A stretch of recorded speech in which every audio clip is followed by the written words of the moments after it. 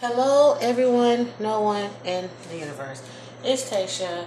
No, I'm not trying to become some kind of internet YouTube chef or know-how or anything. I am just not at work yet, medical reasons. I should be back. I thought I was going to be back this week, but didn't work out that way.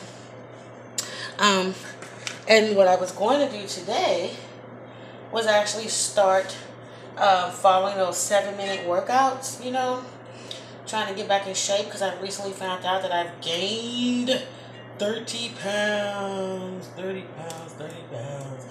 Okay, don't worry about that little rubber brush thing. That's what I buy it for. Okay, so what I'm going to do here is lay out my thinly sliced red potatoes, which was too tiny, guys. But look how much potatoes that turned out to be. Look at the potatoes that it gave me. My God. It's a lot. But anywho, I'm going to just kind of put these in here because they're sliced thin and everything and just kind of get them going. And I've come to find out, I thought it was my cookware, but it isn't. This stove needs to be leveled up, maybe 1/4 of an inch, so everything's kind of sloping to the front. Okay, but anyway, I put those potatoes in there, okay, and then at this moment, what are skillet potatoes without onions, with a green pepper, garlic, okay, and then also, like this expandable element really works with this, okay? So that oil you saw was olive oil and sesame oil, okay? Olive oil, sesame oil, lemon pepper. There wasn't any vegetable oil put into this because it's not what I want. Gotta turn it down a little bit more. Wow. I'm learning things out about my new stove too as well. So learning how to get the temperatures going together. Okay, now I got this going in there. Nice and lovely. I know you see it. But can you smell it? No, you can't. It's delicious. Okay, so got this in here. Oh, how could I forget about my baby? Ooh, black pepper. Okay, so we got that. And guys, I know I'm rushing. My spatulas are all in the dishwasher. I don't feel like going over there to the dishwasher because, I've only used it about 4 times since we purchased this home. And I'm telling you, I'm with the little girl on TV. What does the dishwasher do? Because the dishes are never dry. They're always dripping. And we cycled through all the settings and everything. And we did that before we were responsible for the water bill. Not trying to be a butt about that, but it's the truth. So what I'm going to do is, because the sizzle is loud, the fan is loud, and I also need to go back to my front door to check the city water people who are out fixing something, to which they knocked on the door to tell me that they were turning off the power. And what I was going to be doing instead of doing this was a 7-minute workout video. Probably try to film myself doing that, try to go back to work, staying busy. But that's not how it turned out. Now I'm just in here trying to, fix me and my son something to eat. And my husband will be walking in about 20 minutes. So this should be enough for him as well. Be right back. Oh, what has that crazy girl gone and done now? She's gone and added some leftover, uncooked, chopped up pieces of collard greens. Some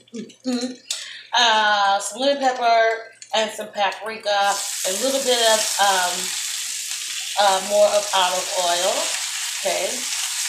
Because nothing is supposed to be sticking. It's all supposed to be sauteing. And it is sauteing very beautifully. Oh my God. Okay.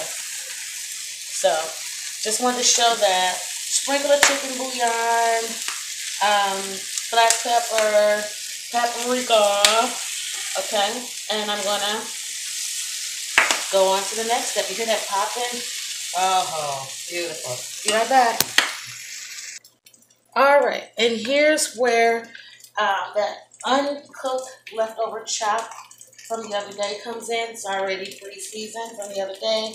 Just kind of lay that right on into this hot squad. I always try to put the bone next to the rim so it can catch all the temperature and, kind of cook that way. Oh, already that's smelling good. Okay, you got to keep. Now, if it's on top of there, it's no big deal. Okay?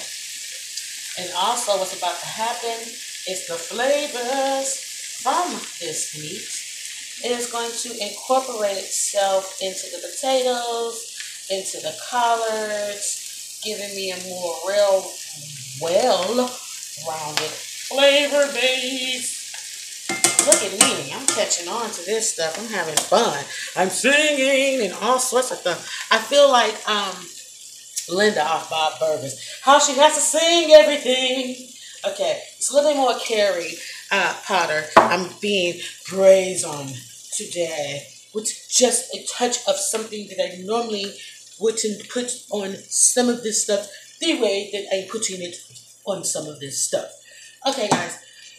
Once again, if you don't just kind of let this do a little bit, go check on this water, guys, because I am currently doing this without running water because they're fixing on it. But the good thing about it is I have bottled water, so I can, rescue myself. But I think if I need to rescue this dish, I'm going to use a splash of Chardonnay. Hey, yeah, be right back. All right, guys, give you your update. Look at that. Can you see that? Beautiful. I added a little bit more chopped collards because I realized I didn't have enough. Then I put in a little small piece of chopped up mushroom in there because why not? I love it. It smells so good. Okay, I just wanted to show you guys this update. All right, I'm back.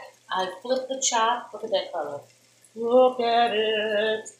And, I did these around. Now, I take my cube from the bottom of the skillet, and what's at the bottom here is my collards are starting to really shrink down, really hold in that flavoring, but I don't want them that soft. Hey, unless it's some ham hocks, smoked turkey, smoked chicken, cornbread, macaroni and cheese, you know what I'm saying? Roast potatoes, you know what I'm saying? Maybe some riblets. You guys know what I'm saying, right? Yeah, I know what I'm saying. Okay, so the bottom of my skillet is telling me, as well as me taste testing, that this is where I want it to be. So, I'm going to get the stuff on a plate and get the munching. All right. And this is what lunch turned out to be. I think it's going to be yummy. I'm about to dive in. Thanks for watching.